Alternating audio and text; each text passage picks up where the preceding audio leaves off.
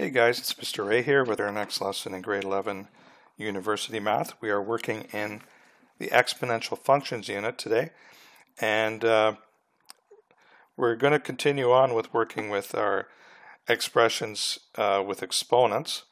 So far we've learned how to handle negative integer exponents, and last lesson we learned how to handle rational exponents. In other words, exponents that look like fractions. So today's lesson is kind of combining everything we've done with exponents and coming up with some more complicated expressions to simplify and evaluate. So you'll see that these are a little step above what we saw in the last lessons, where we're just learning how to apply, how to work with negative integers and rational exponents. So same old definitions: power base exponent. Now, so we're going to use all sorts of rules. We're going to use the exponent laws that we've learned before, the fact that anything to the power 0 is 1. We're going to learn how to handle negative exponents, or at least we're going to use how we handle negative exponents, and also how we handle rational exponents, and also how do we convert roots into exponents, which was part of the rational exponents. Okay, so I think the best way to go about this is just to dive in and to get some practice here. So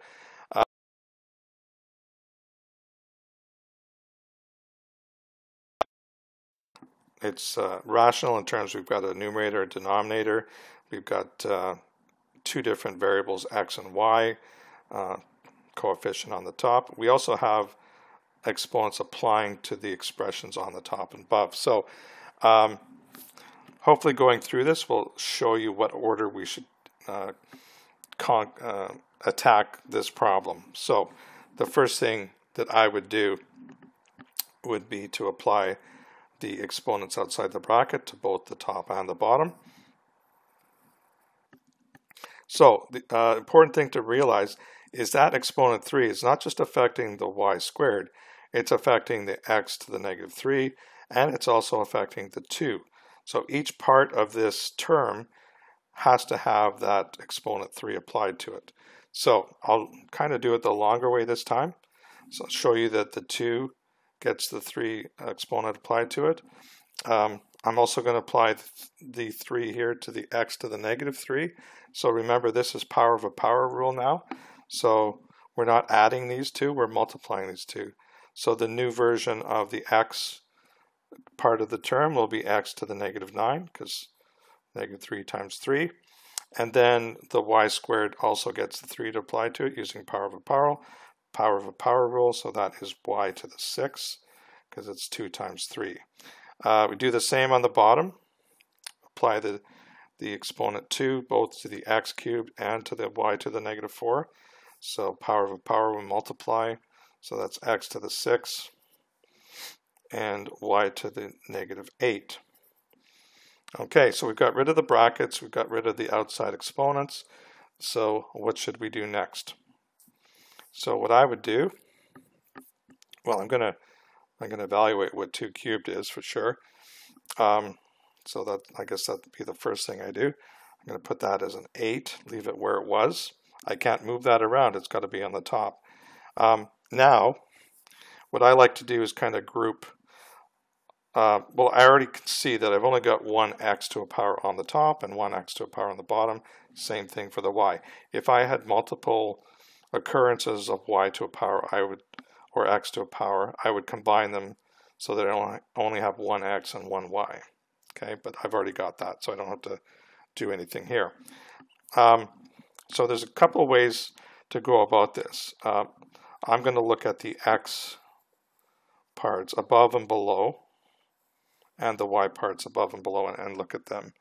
Okay, now it's not a very straight line. Let me redo that. Give myself a bit more room too. So I've got my 8. Okay, now the way I'm going to do this the first time, I'm going to actually use my quotient rule here, and I know that my x term, and I'm going to write this on top, okay, because I'm going to use this as where I'm calculating from. So it's going to be x to the negative 9 and then minus the 6. Okay, and I've now taken care of that x to the 6. I don't have to worry about it anymore. Then I'm going to combine these two y's. So I got y to the power 6 minus negative 8. And since I've already handled everything on the bottom, I really don't have anything left. I could just maybe remove the division bar, or I could put a 1 under temporarily. Doesn't really matter. Just don't leave it blank, because teacher might think you forgot something. So now at this point, I'm still going to leave my 1 on the bottom. Combine these exponents. So I've got 8x to the negative 15 and y to the positive 14. Sorry, that's not right. Hold on. 6 minus 8. Yes, that is right. So y to the 14. And I've still got my 1 on the bottom. Now, the only thing that's wrong with this, every time you evaluate or simplify one of these expressions, you never want to leave it with negative exponents. So we have to fix this x to the negative 15. The y to the 14 is fine. The 8's fine. But I got to fix this. Now, what you could do, and I don't want you to do, is write this as 1 over x to the power 15. And eventually, it's going to find its way down here. Here is a trick. It's not really a trick. It's a technique that's going to save you a lot of time. If you see something that's got a negative exponent on the top, and it's just you're just multiplying with some other things up here, you can move that to the bottom here, and the sign will flip to positive. Okay, so that's exactly what I'm going to do. So the 8 stays there. The y to the 14 stays on the top, but the x to the negative 15 moves down to the bottom and becomes x to the 15. So that's a nice little technique that always works. But you have to make sure that it's just a series of multiplications on the top and bottom. If you have any plus or minus symbols in between these expressions, you can't do it that way. But most of the time you'll see that it will work for grade 11 math. Okay. The opposite works true too. If for some reason, if I ended up with say a z to the negative 2 on the bottom, I could just move that up to the top, and as soon as I cross that division bar line, the sign of the exponent changes, and you always want to move it. If it's negative, leave it where it is if it's positive, so that it works in both directions. Crossing that division bar will change the sign of the exponent. Okay.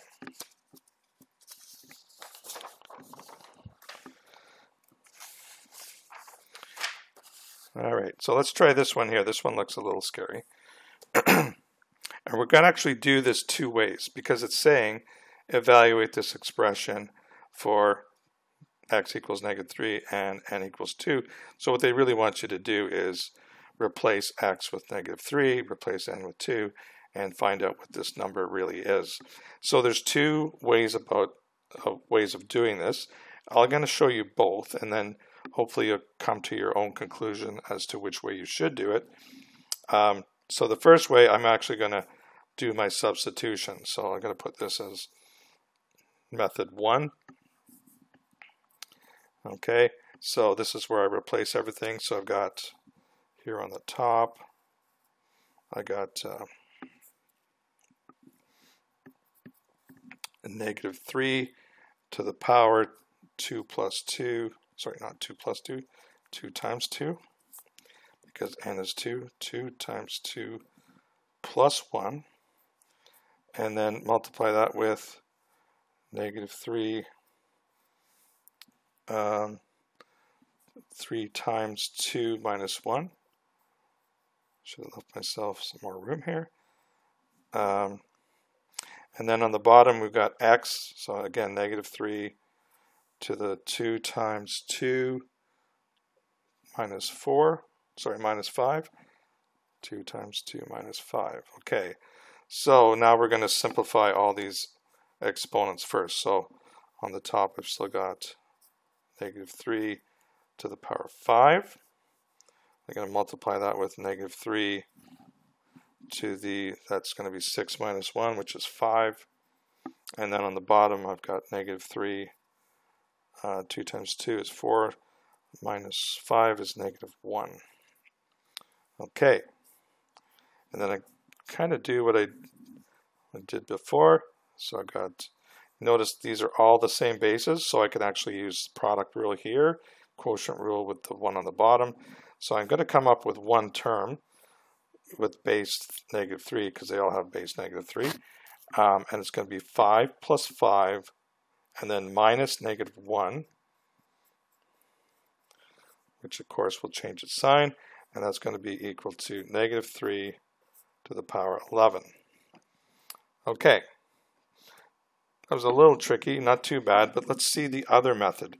So you can see our approach here was just, don't worry about what this is, just plug in x equals negative 3, negative 2, and then simplify. So it's substitute, then simplify.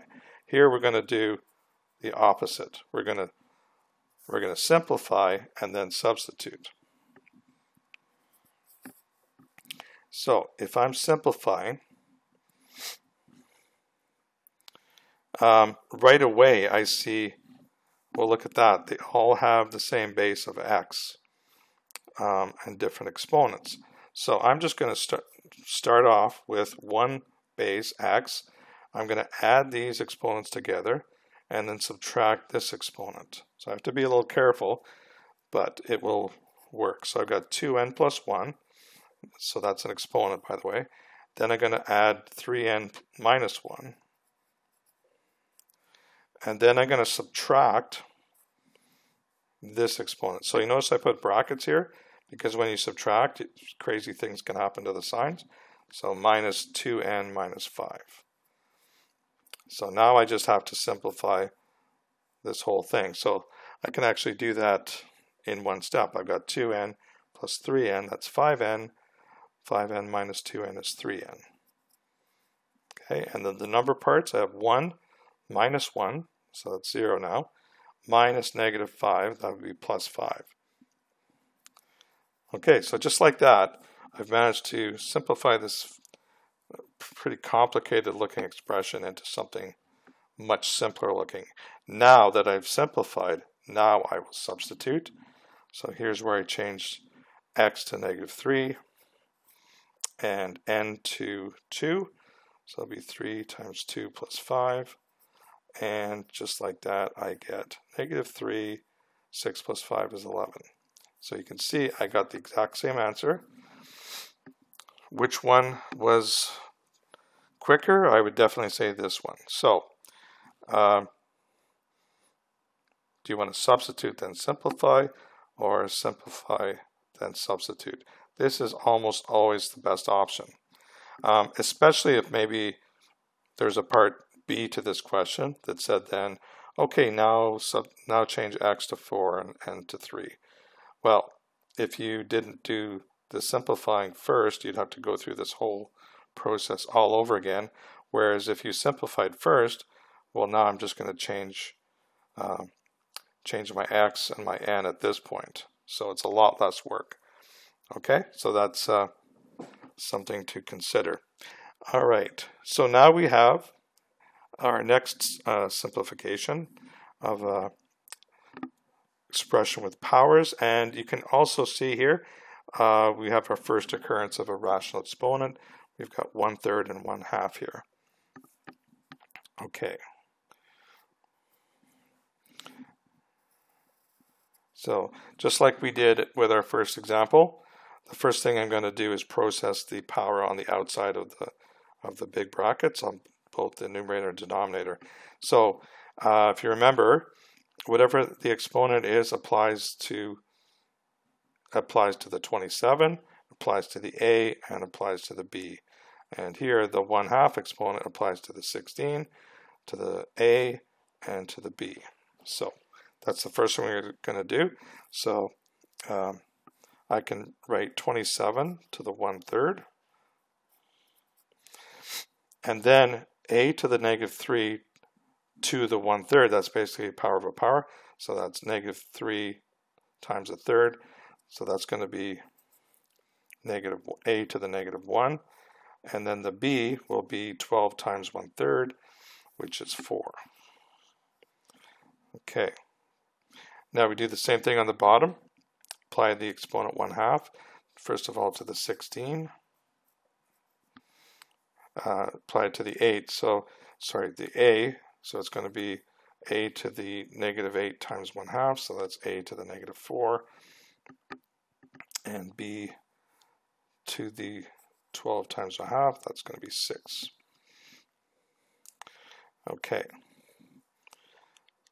So, first thing I'm going to do, and you won't have to do this every time once you get used to doing this, the exponent 1/3, if you remember from last lesson, that's basically, that means the cube root of this. So I'll write it down this time, but you don't have to do this every time. Just want to show where it comes from. So the cube root of 27, and the bottom we've got square root of 16. Okay, now what I'm going to do here, it's related to what I talked about on the previous page. I have a series of multiplications here, and I've got my exponents for b are positive. These exponents are negative. So you don't have to do it this way, but I can basically take each of these and move them to the opposite side of the division. If I move the a to the -1 to the bottom, it just becomes a to the 1. If I move a to the -4 to the top, it becomes a to the 4. It's exactly what I'll do. So that's the result of doing that flip. The b's I can just leave where they are. And now I'm just working with positive exponents. Now, you don't have to do this the way I did it. You could simply do the subtraction and work with that. Okay, so what I'm going to do now is I'm going to calculate the cube root of 27. I know that's 3. And I also know the square root of 16 is 2. So I've got those two numbers, top and bottom. Now what I'm going to do is look at the a's separately and look at the b's and combine them into 1. So I've got a to the 4th over a to the power 1.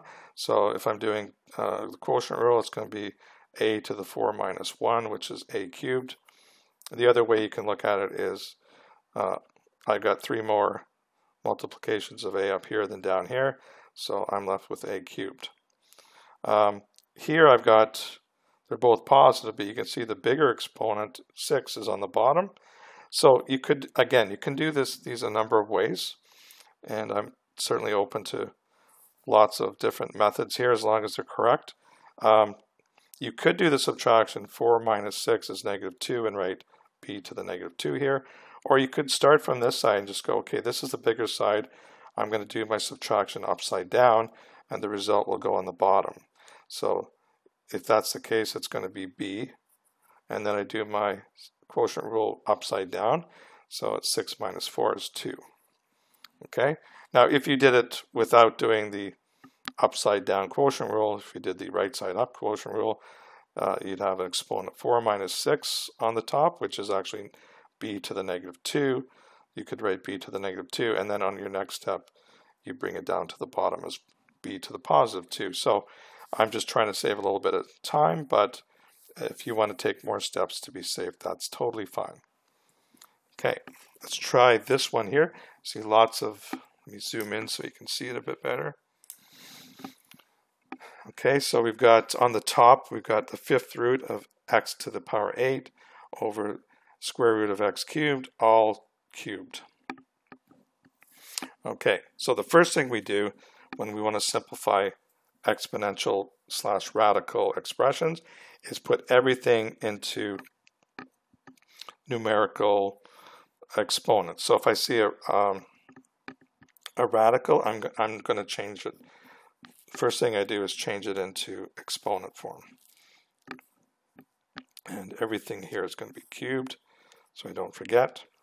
Now on the top, I've got the fifth root of x to the 8.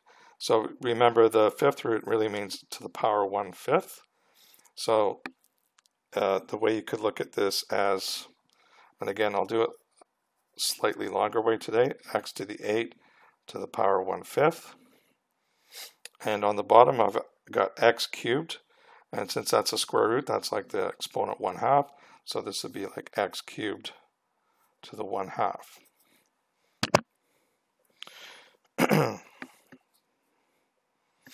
Now, this is like a power of a power rule on steroids here. We've got power of a power of a power. So how does that work? Well, it works exactly the same as if it was just 2. You can just multiply all 3 of them together to get the new exponent for the top. Multiply all 3 of these to get the new exponent on the bottom. So I'll write that out first to show you where the number came from. So it's x to the 8 times 1/5 times 3. Okay, and that, you see the 3 is gone now because I've actually applied it as that last number there. Then on the bottom, we've got x to the power 3 times 1/2 times 3.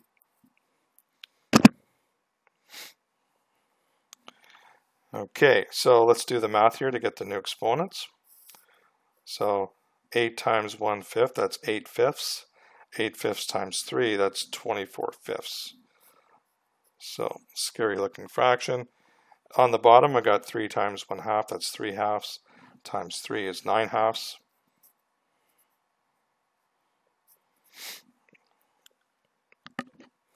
Okay, now I can see I've got the same base, x, top and bottom.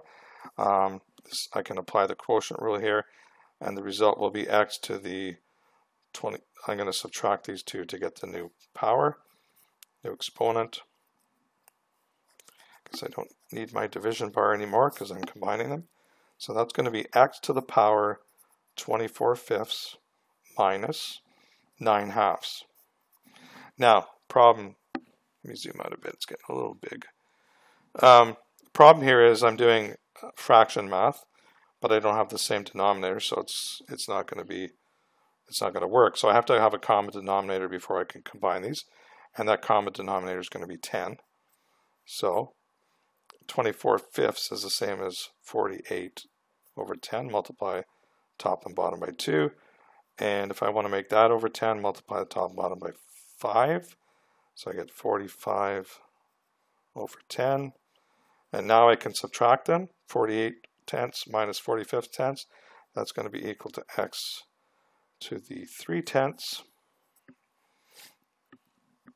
Okay, so a lot of teachers would say, okay, that's great, that's your final answer.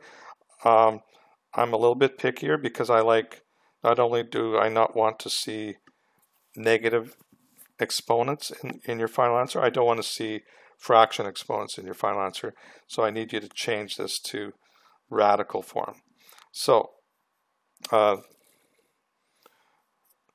can see that, that's going to be x cubed to the power 1/10. The power 1/10 means the 10th root.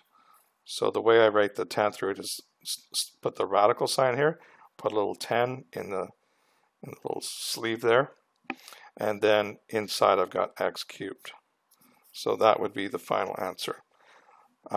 And you could actually write this in a slightly different way. You could write, well, let me just show it here, or you could write it as cube root of, sorry, not cube root, 10th root of x all cubed. You can see this way is a little bit simpler to write.